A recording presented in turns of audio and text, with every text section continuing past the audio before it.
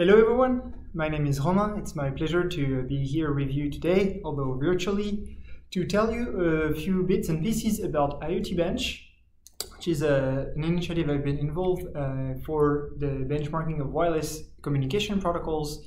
And in particular, I would like to stress some of the particular reproducibility challenges we have been faced across the spectrum of this work.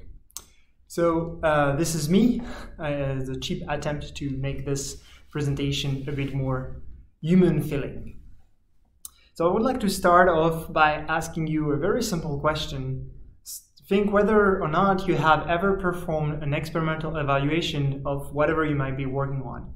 Software system, a hardware design, a protocol evaluation, whatever it is. Given the audience that I expect to be from the cross symposium, I would say the answer is most likely yes. But then the follow-up question is, how confident are you that if you were to run again the same evaluation, you will find the same results? It's not so easy, isn't it? And you should not feel too bad about this. You're actually not alone in this. Some years ago, researchers were surveyed and asked whether they think there is something of a reproducibility crisis in their field, and a very large majority of them said that there was indeed a problem with reproducibility irrespectively of their field. So why is that? Why is reproducibility so hard? My main takeaway for you today is that reproducibility is intrinsically linked to being able to have quantifiable confidence in some performance results. In particular, it is not possible to have reproducibility without quantifiable confidence. In my PhD studies, which I completed last year, I was working in wireless communication protocols. One of the problems we face regarding to reproducibility in this context is external interference. This is the reason why, as you can see on this picture, we sometimes do our experiments within an anechoic chamber so that we can shield ourselves from external noise, and thereby trying to enhance the reproducibility of our setup. If we don't do this, well, actually, we have to face the real life of the RF noise, the radio frequency noise. You can see here a short video I made some time ago of a power analysis. The takeaway is that things move very quickly over the frequency space or the time axis. It's beyond our control. It's a huge mess. And this is really problematic because when you're faced with this very common question is, how does your whatever compare with the state of the art? What you want to be able to do is to run your system against some sort of benchmark. And so we came to the same conclusion. It's okay, we need a benchmark for our protocol we use in IoT devices. And because we're very inventive, we call that IoTBench. So what is the vision behind IoTBench? What is it we are trying to achieve here? So the idea is as follows. Let's say you've been designing your cutting-edge communication protocol and you want to see how well it performs and by how much it beats the other approaches. At least that's what you hope for. Our idea is that you would send your binary file with containing your code to IoTBench. That will take care of automatically run your binary against some benchmarking scenarios. And then you will receive those results back so that you can put in your plot for your next paper. We will also store your binary so that we can repeat automatically evaluating your protocol over time. We will store this evaluation results of your and other protocols so that we can eventually and finally compare different protocols against each other and have some sort of reproducible evaluations. So here, the comparison of the results is really what we are interested in. That's really the end game as far as the benchmarking initiative is concerned. There are, of course, quite a handful of challenges there.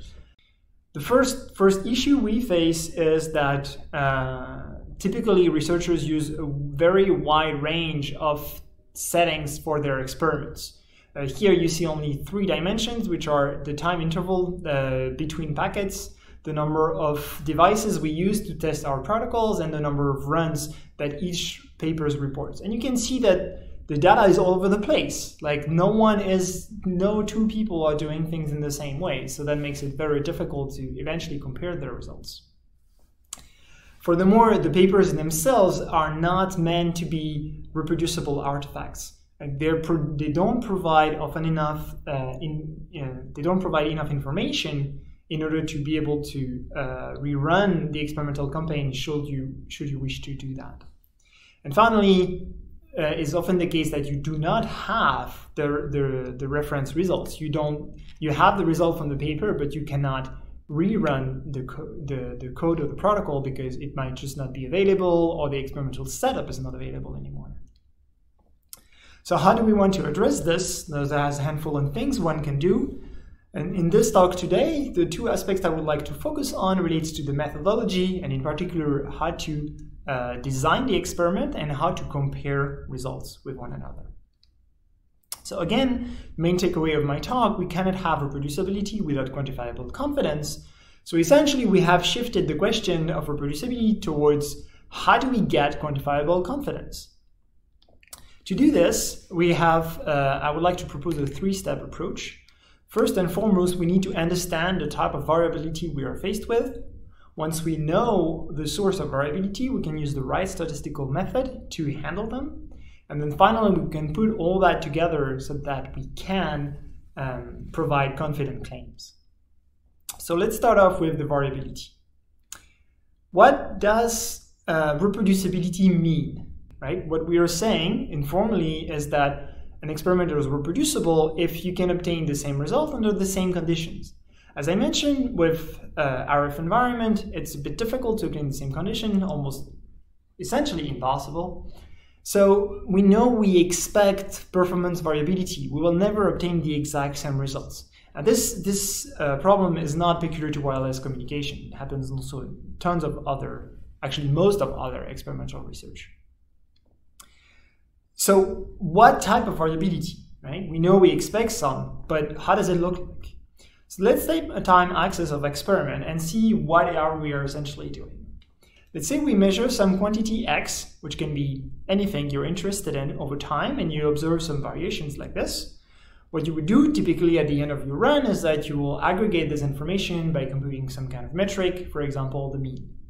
But of course, you're not going to do this only once. You will do that a handful of times, which we call the series. And for every run, you will obtain one value of your metric.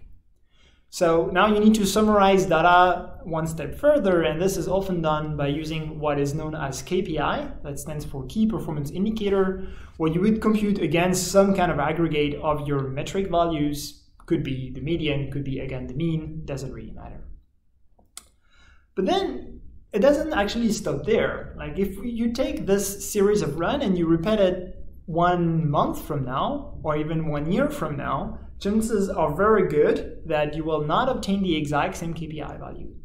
So the value of x varies. This is why we compute the metric, but the metric can vary, and the KPI computed based on the metrics will also vary over a longer period of times. And those are three different scales of variability that our experimental design has to handle with. So how do we do this, right? The goal is that each of those values should be robust estimates. What does that mean? It means that it should be able to tell me how many runs I should have in a series. And we have actually other questions that are related to this, that are how long a run should be, how long the time span of a series should be, and how many series I should perform. And the overall objective of the experimental methodology is to find a rational answer to these questions, right? Obviously, if we take how many runs, 1 run is not enough, 1 million runs is most probably too much. So what is the right trade-off in between? And what our goal is really to try to quantify this trade-off between the amount of effort we put in our experiments with the resulting confidence we're going to have in the numerical values. And to do this, we need to resort to the appropriate statistics to handle the different variability that we may face. So I will focus in the rest of this talk on the second question: how many runs should we have in a series? What does that mean? Why are we trying to answer this? Or actually, more precisely, what are we doing when we try to answer this? What we're saying is that the KPI, the value we compute based on the series of runs, should keep reasonably the same values if a bit more or a bit less of the runs were performed. So effectively what we are doing is that we based on a few runs, because we cannot run infinitely many, we are trying to estimate the KPI value, let's say the median for the sake of argument, of the underlying distribution of the matrix. So this distribution we don't know. We are trying to estimate it based on the samples, and more precisely, we're interested in one statistics from that distribution. This is the underlying process that we are trying to fulfill here. How to do this properly? One way of doing this is to use what is known as confidence interval, which informally stands for a numerical interval in which the true value of something lies with a certain probability, which is known as the confidence level. So on the right side, you can see an example. If I say that AB is a 95% confidence interval for the median of some quantity X, it means that the probability that the true median of X, which I don't know, is within A and B with a probability larger or equal to 95%. Now, which KPI should we use? Often enough, in the literature, you will see used the mean and the standard deviation as information for the central tendency and the spread of our distributions. And this is often enough because used as we have this picture in mind. The problem is that this works only if you know that the underlying distribution of your matrix data is normal. And I'm sorry to tell you that, but in 99.9999% of the cases, this will not hold true. In computer science, most of the experimental data we have is not normally distributed. So we have to resort to what is known as non-parametric statistics. That is, methods that do not make any assumption on the nature of the underlying distribution. Consequently, one should not use mean and standard deviation because somehow they don't really help us arguing about the overall distribution. Instead, what we recommend in our work has been to use percentiles as KPI. The reason we recommend this is that it actually exists rather a simple non-parametric method to compute confidence interval for the percentiles. Here is an intuition on how this works.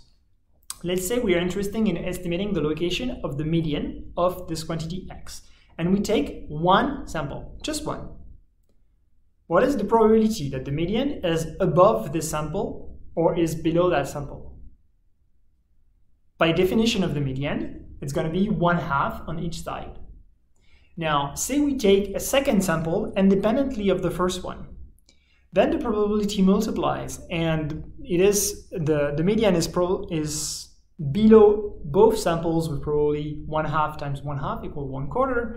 Same on if it's above both, and in the middle it's going to be one of each, so probability 1/2 again. We can repeat this process with 3 samples, 4 samples, and as many samples as you want, and essentially you can show that the probability of any percentile P of P to lie between 2 successive samples follow a well-known distribution, which happens to be the binomial distribution in this case. And you can play a bit with the math so that you use this to compute confidence interval for any percentile you're interested in. The nice thing about this method is that you can actually revert it to get the minimal number of samples n you need to make any estimation at any confidence level. For example, if I stick with a 95% confidence interval, if I'm interested in estimating the median, I need only 6 samples, which is rather okay. Now, if I want the quartile, it increases to 11. If I want the 95th percentile or the first percentile, this increases already to 300. And then if some of you are familiar with industry standards, we often talk about, or you hear about those 5.9 level of reliability.